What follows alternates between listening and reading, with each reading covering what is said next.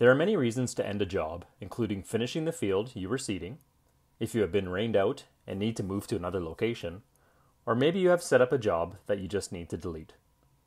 Ending a job is always done the same way. Once you are in a job, you will see the job name in the top left corner. In this instance, our job is named Test.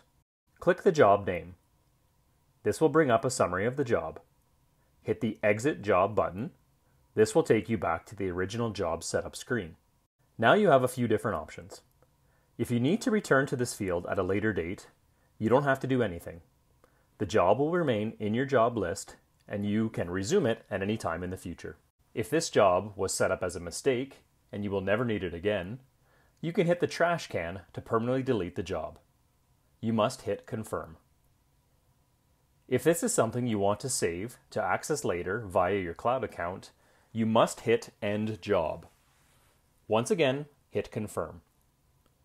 When you end a job like this, it will package up your job and remove it from your job list.